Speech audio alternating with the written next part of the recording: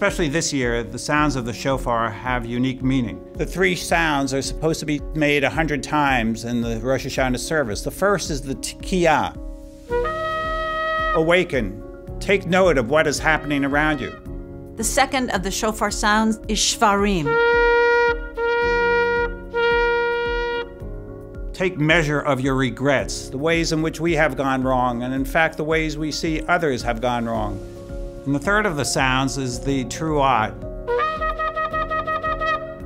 Those short staccato notes that urge us on to action. We can no longer be a bystander, and we have to be part of what is happening around us. There is one final call, the Tekiyah Gedolah, the great blast. It's a wake-up call. It enters not only our ears, it enters our hearts and our souls, and it says, are you listening? And even those who can't hear with their ears can put their hands on and feel the vibrations, and so too you feel and hear the shofar with your entire being. Great shofar is sounded. A still, small voice is heard. May that still, small voice always resonate within us. And may the great sound of the shofar stir you to action and to change for the good. Shana Tova, a wonderful year. Shana Tova, a sweet year.